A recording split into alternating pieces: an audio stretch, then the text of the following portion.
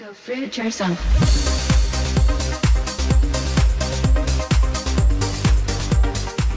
Hey Fruit Bat, so as promised, this is a video on Miranda Kerr. She's a supermodel, she's a Victoria's Secret model, she has been on the cover of many magazines, she's a fellow Aussie as well, and she's got nearly 7 million followers on Instagram. To pinpoint Miranda's exact diet, it can be pretty confusing because she jumps between like a 5-2 diet, intermittent fasting, and then predictably she binges out on fried chicken, but then we've got her making a green smoothie which is vegan. So, I'm a little bit confused. I predominantly eat healthy and organic, and I know what works for my body. I've studied nutrition and I'm very passionate about the way the body works, so I know what to do. So now it makes a lot more sense. She did an integrative nutrition course. Do you teach a vegetarian vegan approach to nutrition? IIN does not preach. Like how they use the word preach, the whole vegan thing. Any one dietary theory, so they expose their pupils to over 100 diets, confuse the shit out of them, with the idea that no one diet works for everyone, which is just not true, and most of the teachers are just as confused as the pupils, or they have a vested interest. Here's a quote from Miranda. I'm not exactly sure when she said it. Hopefully she's wised up since then, but I am not a vegetarian. Meat and seafood make up most of my personally acidic food intake. To further counteract the negativity of the acidic food, I eat high alkaline foods to balance my overall daily nutrition intake. It's kind of like a junkie shooting up and then afterwards having a green juice to detox. What is the point? So if you're regularly consuming things that you know to be acidic and negative to the body like animal products, then why would you continue to eat them? Hunger, baby. Hunger. That's why. So in this Instagram shot of Miranda stuffing in the junk food, she says after show indulgence, it's all about a balance 80-20 rule. So I try and stick to the 80-20 rule. So 80% healthy and 20% indulgent.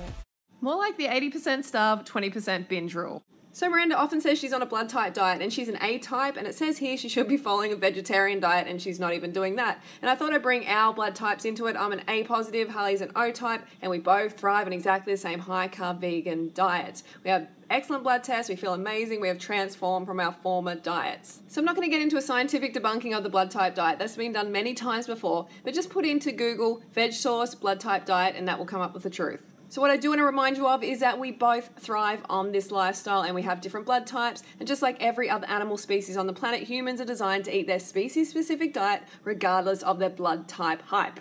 Miranda, I have a question for you. If your body is designed like a frugivore's, then why would you eat like a meat eater? It just doesn't make sense.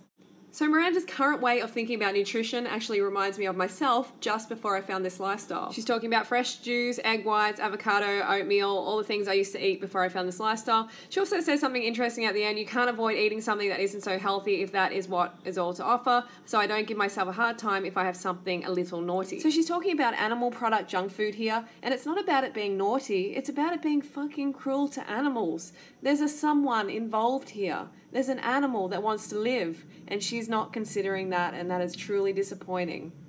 Fried chicken. Yep. That's my weakness. Yeah. It's really not good for you, but yeah, I like fried chicken.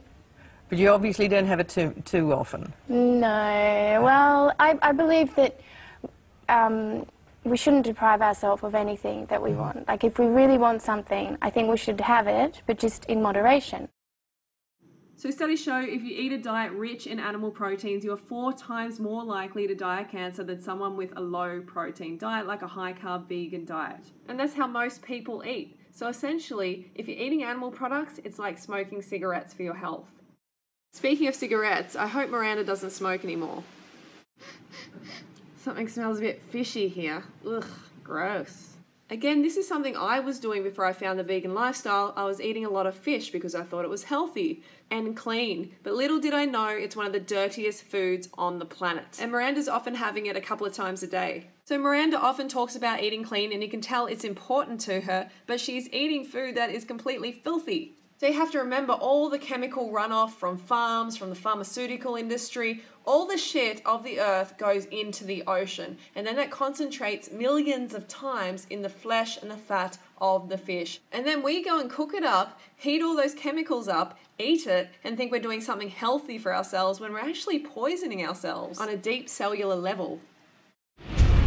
One thing I'm really impressed with is that Miranda has her own cruelty-free vegan skincare line. All that's left now is for Miranda to step up and try a high-carb vegan or raw till 4 lifestyle. I can feel that she's so close. She's taking steps that I was taking just before I came to this lifestyle. She's probably starting to realize that calorie restriction, coffee, and youth will only last so long. Let's encourage her by letting her know about this video on Facebook, on Instagram, on Twitter, because you never know, she could give it a go. So Fruit Bats, that's my video for today. Don't forget to go fruit or root yourself. And as usual, give us a thumbs up if you appreciated this video and you want more of them, and I will see you tomorrow.